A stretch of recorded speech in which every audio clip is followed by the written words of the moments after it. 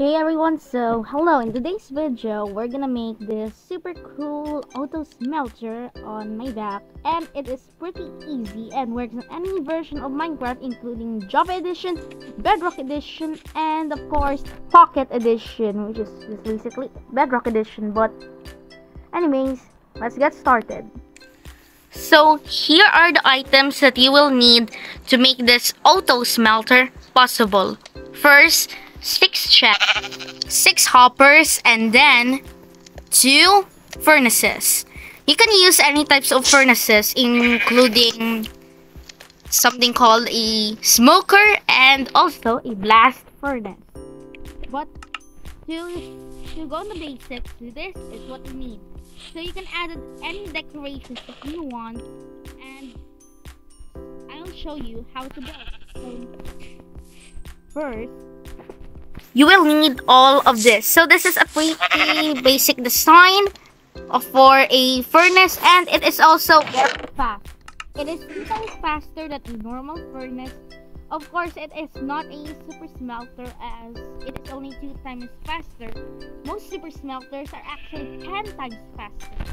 This design is only 2 times faster than a normal furnace because it has this. So here's how you build it. So first, you're gonna need to place the chest like this, and then you're gonna need to put your hoppers like so. Then you're gonna need your furnaces on top. Sorry about that. Right here. And then just copy the design from there. You need to put your hoppers in here. These hoppers are where the coal or whatever fuel source you need will go. And this is where you put it. Right here in the chest. And then on top is the items that you're gonna smelt. That's why you need to put a hopper on top too. And that's basically what it looks like. So you can add any design that you want. For mine, it just looks like this. And then now we need to put items that we use so that we can demonstrate how it works.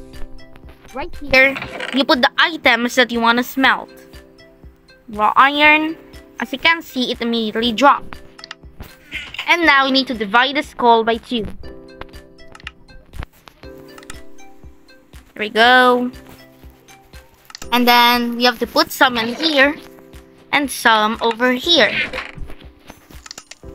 And like so. That's what it looks like.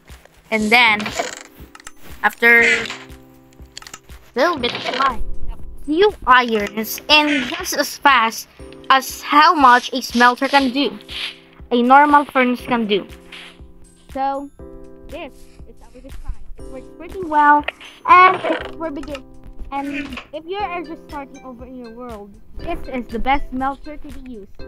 In fact, in my old survival world, this is the same smelter that I have used. It is pretty efficient, and it only needs a bit of iron, and all the other stuff you basically get while you just start. So yeah, of course you do need a lot of hoppers, but then again you can make a simpler design. So this is the simpler design right here. So basically just auto smelts your item, which is just the same, but it is not as fast, but it is very, I can save you a lot of iron. So this is the design. Oh, wrong. It put here. And you have to put your chest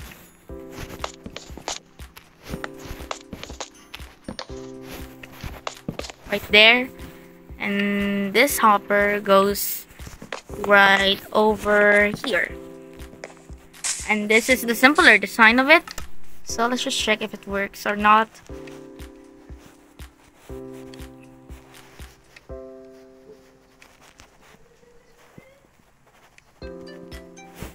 And let's see. Go. And then That it works. You can even add chest over here. Yeah, but I just didn't show it. Because it will wait. I mean, like, yeah, right here. It's really unnecessary to put a chest over here. But if you really want to, you can. Right over there. And then you just have to put your chest. Whatever chest you want. Double chest. There you go. Look at that. It's very slow. And you can just do it the conventional way. But, you know, it can save some time. And there you go. Here is our 2 designs for our smelter. Hope you enjoyed the video and just comment whatever forms you need for your survival world, and in the next video we might include it. So see you in the next video everyone, and make sure to like and subscribe, and goodbye.